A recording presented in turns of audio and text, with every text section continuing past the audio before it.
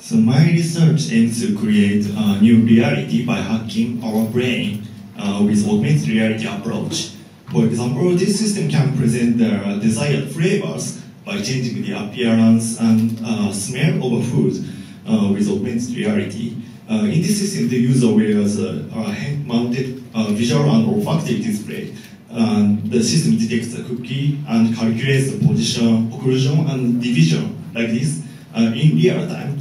Based on these calculated states, image of a flavored cookies overlaid onto real cookie, and moreover, the olfactory display simulates the scent of flavored cookie.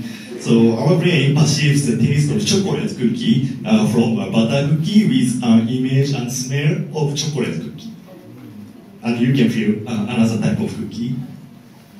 And next one modifies perception of fullness and controlling nutritional intake by changing the apparent size of food.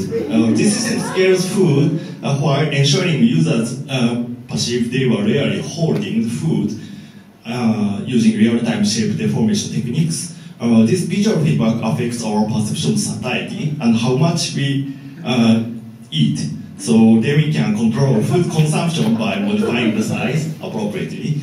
So as a professional researcher, not only we made a funny system, but also, of course, we have an experiment to confirm the effect. So he's one of 12 subjects. Please look how much he ate. Under shrunk condition, he ate 30 cookies. And this is a normal size condition. He ate 11 cookies. And this is enlarged condition.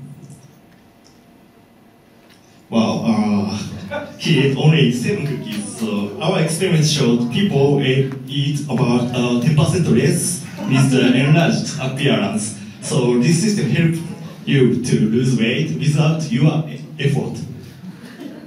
Our sensory modality is traditionally regarded as independent, but we normally believe our visual system deals with the information from the eye. Then, to generate a virtual experience, interfaces normally simulate real physics for letting us feel virtual phenomena. So this approach duplicates multi-sensory information as same as real phenomena evoked to generate a realistic feeling. On the other hand, our reality evokes in our brain, so not side of our body. So we have to consider what is reality in our brain. So recent cognitive science revealed our perception through one sense can be interfered by other sense received simultaneously through other sense. So this kind of illusionary phenomena is called as cross-modal effect.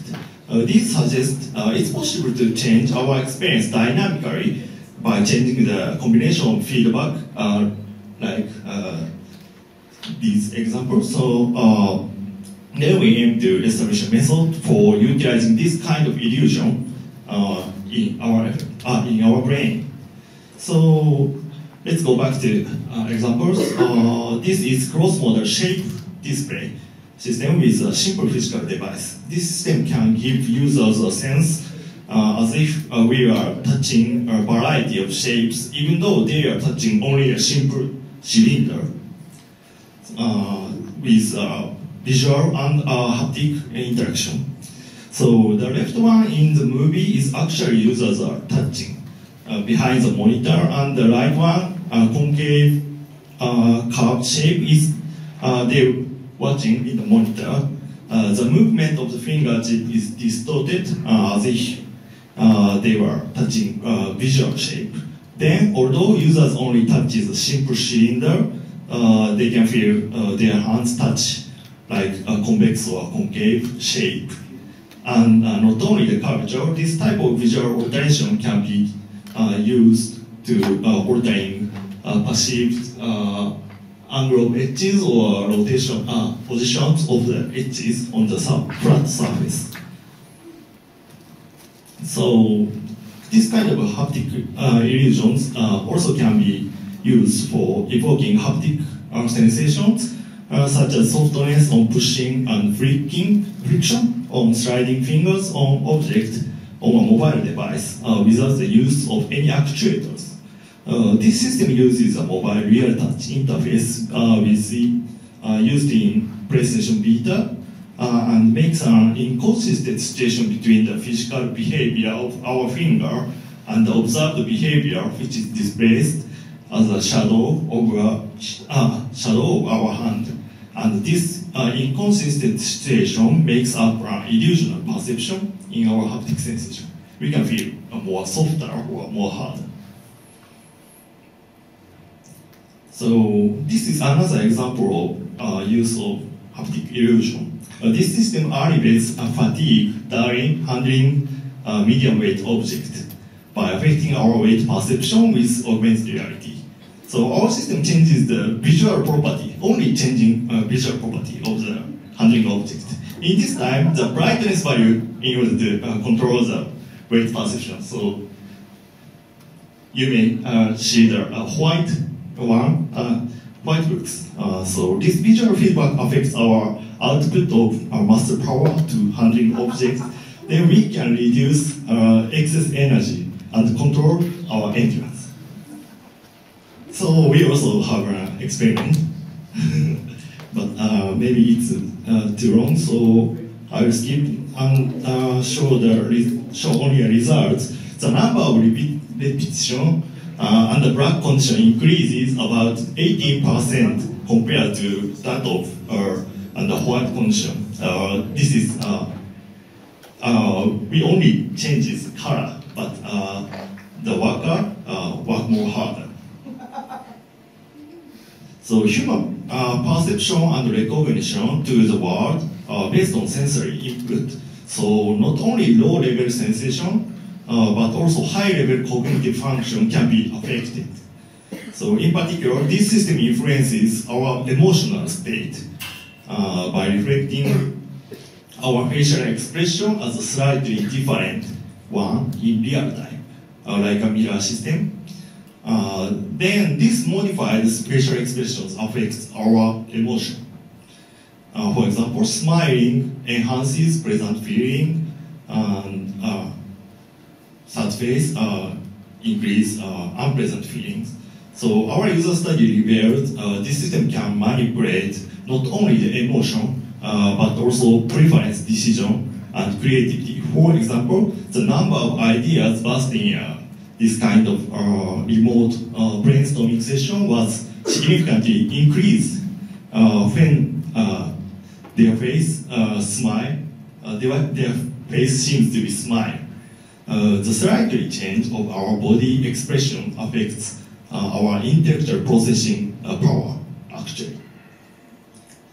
So this research is also to affect recognition by letting us feel change in our physiological reaction.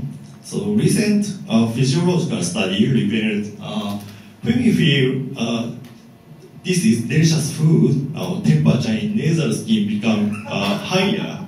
So this system presents thermal sensations to the nasal skin during eating and change our flavor perception.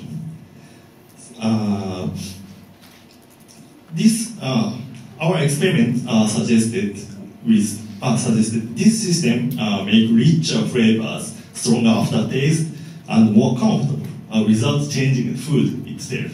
So you can take more sweet drinks when you are dieting.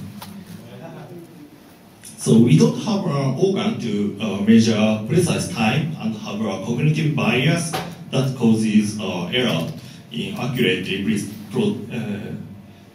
predicting future. So we aim to realize a system for improving our time perception. So this is one example. Task management system.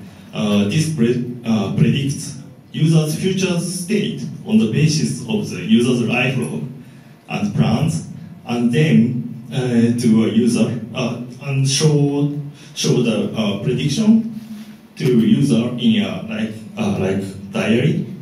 By using this, users can understand their future and change their behavior based on the prediction.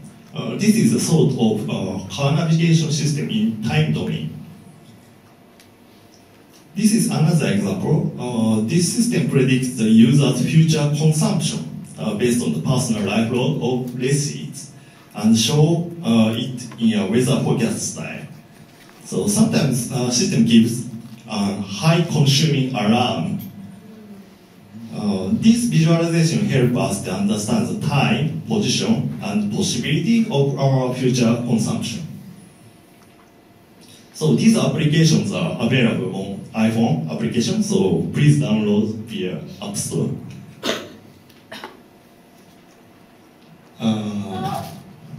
In addition, social interactions sometimes affect our cognition and behavior. For example, the satisfaction of a user with a meal increase with others' positive evaluation, like feedback on the Facebook. So we focus on utilize this effect to change our eating behavior. This social media system leads people to eat more healthful meals without conscious effort. Users share information on their meals and evaluate the yumminess and healthfulness of each other's meal. This system modifies others' evaluations, displaying evaluations of healthfulness and yumminess, healthfulness as those of yumminess to the user consuming the meal. Thus, users tend to eat more foods that are evaluated as healthful foods and improve their eating habits without noticing. So finally, we may reproduce someone's personality on the web by utilizing the power of illusion. So when we interact with artificial intelligence via a limited channel, we sometimes regard it as human.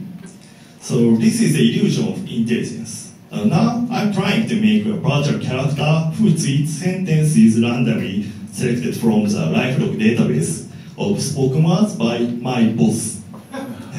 More than 2,500 words are registered in the database. So if the database is not huge, observers cannot distinguish it as a bot. So in that case, we may feel he lives forever as long as Twitter persists. So a lot of people, including famous MIT professor Hiroshi Ishii, believe this virtual character as a human. It may be an ultimate virtual reality. So this is the end of my talk. Thank you very much. Thank you very much, Narumi-san. You make a good